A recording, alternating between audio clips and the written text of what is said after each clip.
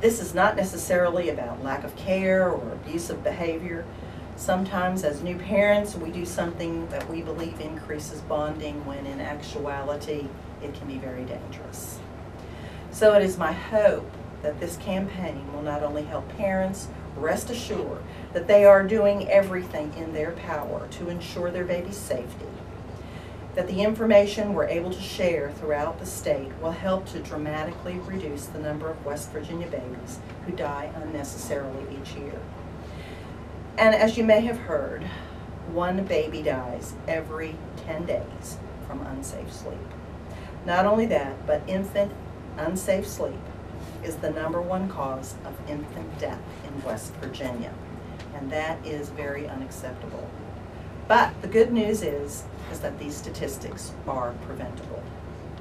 So as we honor West Virginia babies and children this month and all throughout the year, we can provide support and resources to enable parents to cope and to understand more fully how to keep all babies safe and sound.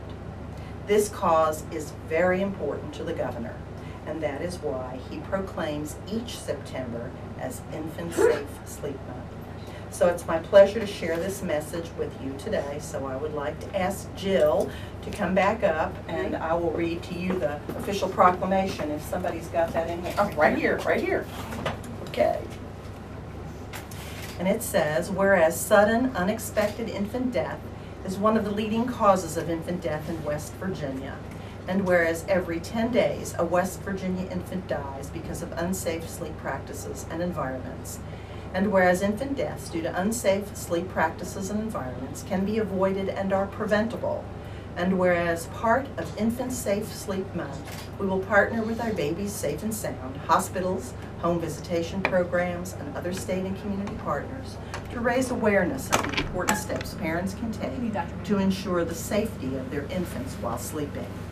Now, therefore, be it resolved that I, Earl Tomblin, Governor of the great state of West Virginia, do hereby proclaim September 2016 as Infant Safe Sleep Month, and encourage all citizens to join me in this observance, in witness whereof I have hereunto set my hand and caused the great seal of the state of West Virginia to be affixed, done at the capital city of Charleston, state of West Virginia, this the 30th day of August in the year of our Lord 2016, and the 154th year of the state.